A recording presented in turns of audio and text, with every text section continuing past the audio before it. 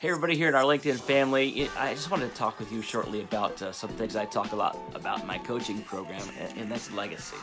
And I want to share 6 steps with you. You got to take individually as a family or business owner, or when you're daily writing your legacy, right? Number 1, determine and establish. Establish what defines your life decisions and also what drives the person, the family, or business you want to represent to your family, friends, clients, and outside world.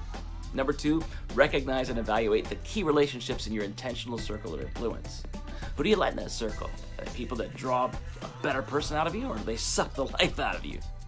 Number 3, clarify and create your personal, family, or professional vision, mission, and purpose statements. So keep in mind your values. They should remain the same unilaterally in personal, family, and professional life. Why? Because integrity is not negotiable. Be transparent. What you see is what you get, right?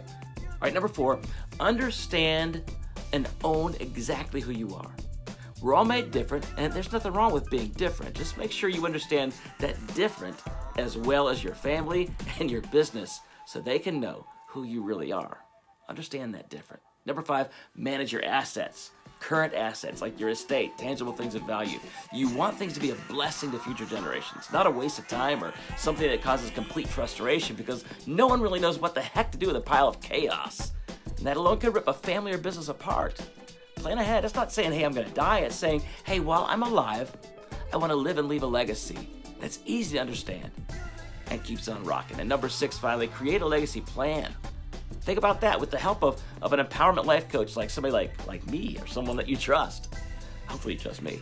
So using these 6 points, and they don't answer everything, but during your unique journey, it can challenge you to evaluate your purpose and the reason you're even here and exist on this earth. So having a defined purpose and leaving an impactful legacy, they're connected. Through my experiences working with many clients who come from lots of different walks of life, I found that most desire not only to leave the world better, but to increase their harvest for generations to come. And I believe you desire the impact, those places where you live and the work you have, the influence of the people around you. The reality is we're all really pre-wired to do things that way. Remember, the legacy you live will be the legacy you leave. It'll impact future generations long after you're gone. The question now is, what will you do about it? Do something great. Live an awesome legacy. Have a great day, guys. God's got this.